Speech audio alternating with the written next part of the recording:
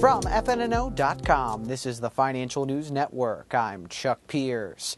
BMC Software was upgraded from hold to buy at ThinkEquity today. The stock closed yesterday at $42.99 on volume of 664,000 shares, below average daily volume of 1.2 million.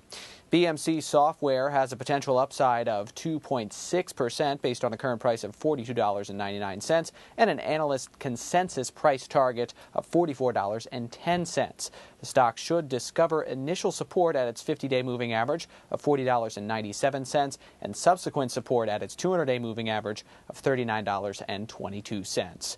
For further updates and analysis of the business world, check us out at our website at FNNO.com or follow us on Twitter at FNN Online.